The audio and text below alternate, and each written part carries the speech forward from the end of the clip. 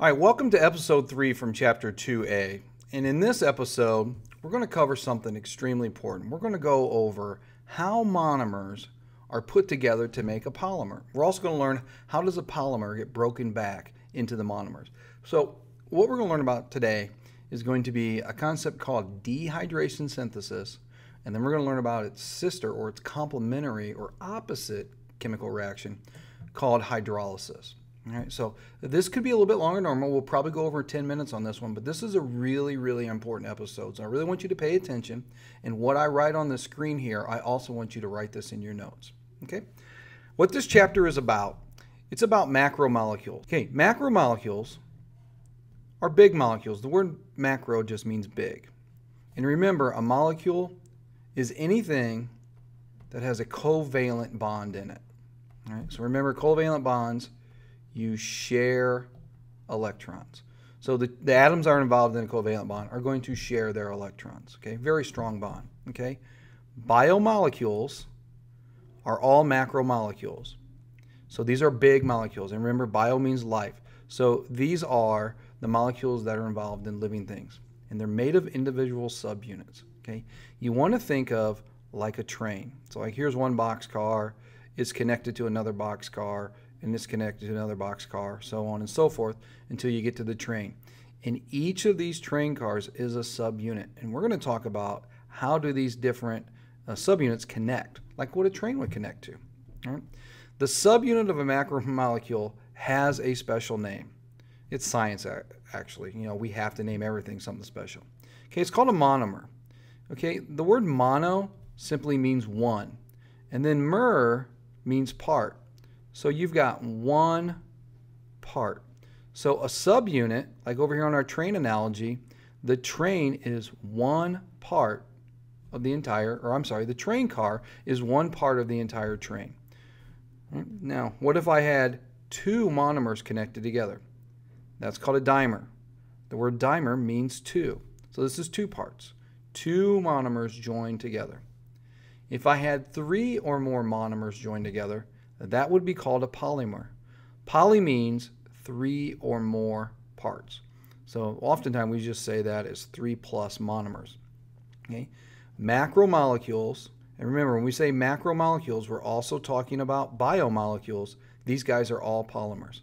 So our biomolecules are carbohydrates, lipids,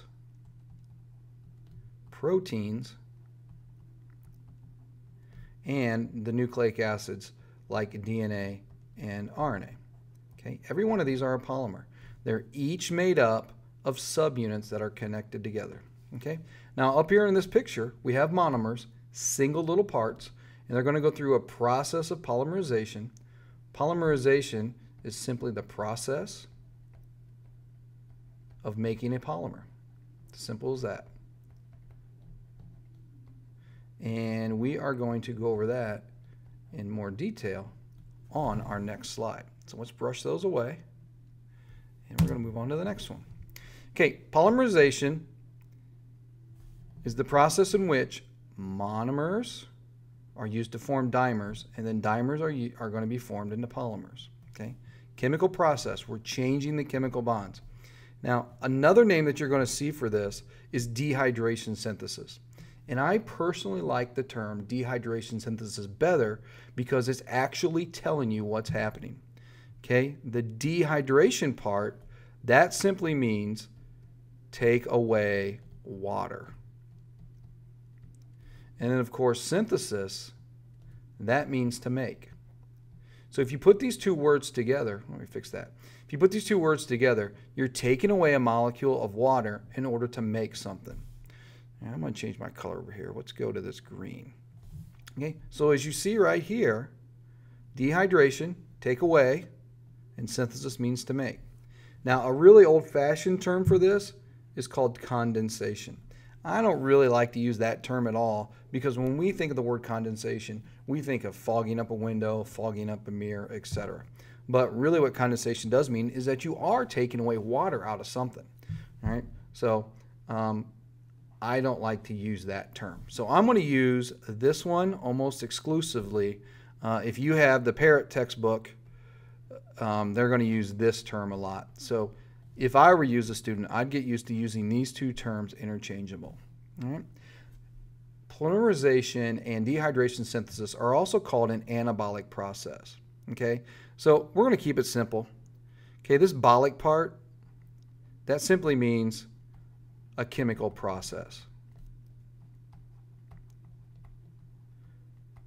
But we want to focus on the ana part. Ana means to make. Okay, and a great way that I use this is I just use the girl's name, Anna, and basically I remember is that Anna is going to build something.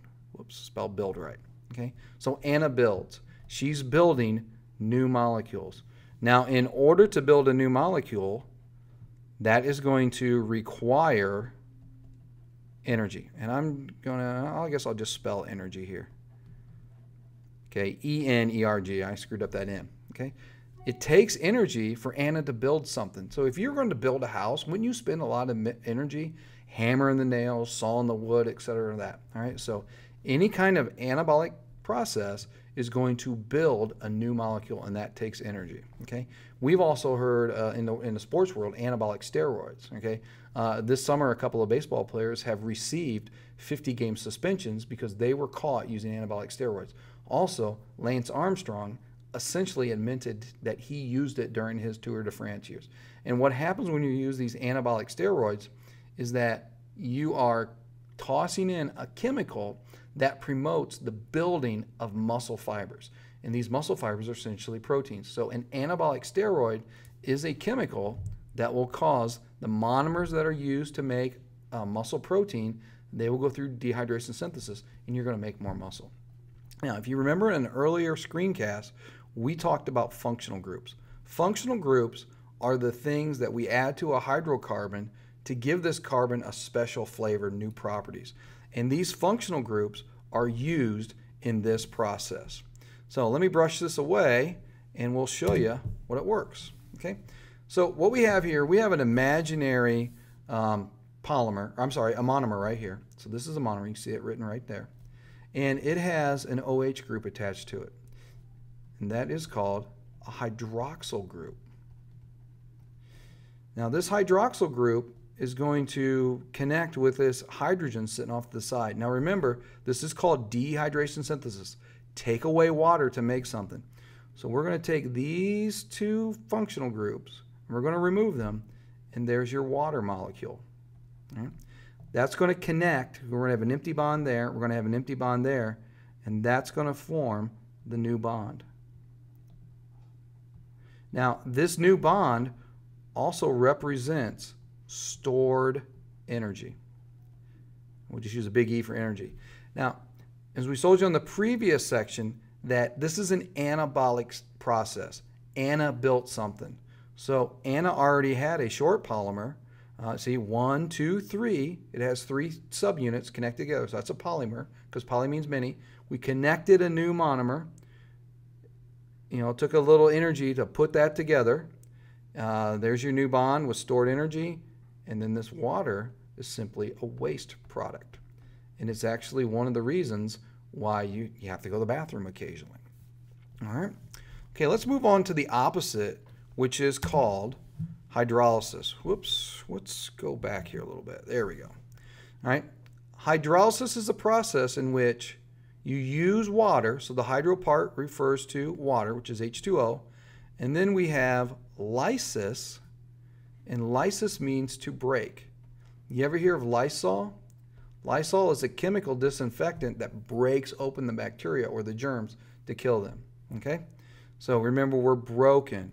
A water of molecule is used. We are using water to break something. So let's write that down. Okay, using water to break something. That's what hydrolysis itself means. Right, there it is, and there it is again. Okay, now this is a catabolic reaction. Remember, the bolic part refers to a chemical process or chemical reaction. The cat part means to break. So a great way to remember this is the cat breaks stuff. So if any of you guys have a cat at home, you know they climb on stuff and they're going to knock it over and it's going to break it. So the cat broke something. Now, whenever you break something in the world of chemistry, you are going to release energy. So this is the exact opposite of dehydration synthesis. In dehydration synthesis, you took in energy to connect two items, and you're going to store that energy in that new chemical bond. In a catabolic process, you're going to break the bond, and that's going to release energy. Okay? So if you want to think about this, dehydration synthesis, you just went out and you bought a bag of Oreos and you ate every single one of them, and you have excess energy in your body. Your body is going to store that excess energy in the form of belly fat. Okay, that's an anabolic process. You have built new fat molecules.